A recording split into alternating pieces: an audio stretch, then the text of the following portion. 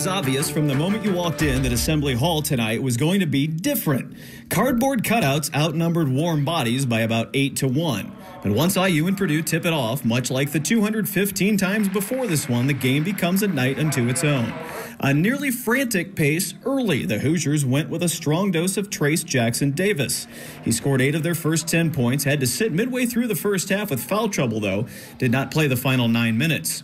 Purdue was building a lead with some great outside shooting. They hit 6 of their first 7 shots from three-point range. Jaden Ivey's triple gave them a 29-17 advantage and forced an Indiana timeout. All of our players, all of our guards were just able to get in the rhythm. It started, in the first half, we were able to, get to the basket and, get those easy threes. And we just got into a rhythm. We had sets that we knew we were going to run against them. And then, Coach Schroeder threw some other sets in there that we just executed. And we knew we had to do that to win today.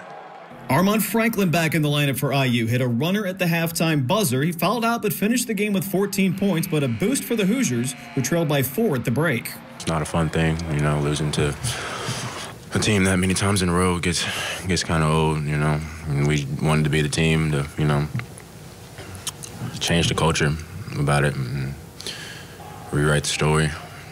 I wanted to do that tonight, but unfortunately, we didn't make enough plays. They hit enough shots. Jackson Davis got back in action and kept the offense churning for IU. Another basket with a foul kept Indiana within 1 possession. Trace finished with a game-high 25 points. The second half saw Trevion Williams show why he's one of the Big Ten's premier players. Time and time again, the Boilers got it to their big man. The lead went from 3 to 8 to 10. Williams ended up with a 22-point, 10-rebound game. We just kept it simple. I got in the post. If they don't double, I score. That's coach's rule. When you're one-on-one, you score. The more I keep it simple and get to my move, or it opens the pass for other players. Once again, it felt like Purdue outplayed IU, 81-69 when it was all done, as they continued their now 5-year dominance in this rivalry. You face good defensive teams, which Michigan State is, and obviously Indiana is, but you're not going to get a lot of cracks at it. But when you do, you got to be ready to shoot the ball. And I thought tonight, our guys stepped up and got some openings and had some execution on our sets, and it made shots. We had no answer. We couldn't really get it, other than maybe one stretch with about the last 8 minutes of the first half where I thought our ball pressure got up. We created some deflections, started to get back in the game that way. But for a good portion of this game, our offense scored.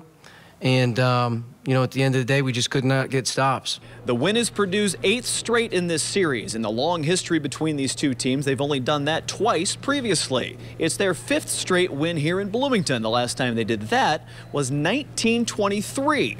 The teams will have the return meeting on March 6th in West Lafayette. At Assembly Hall in Bloomington, Brad Brown, WRTV Sports.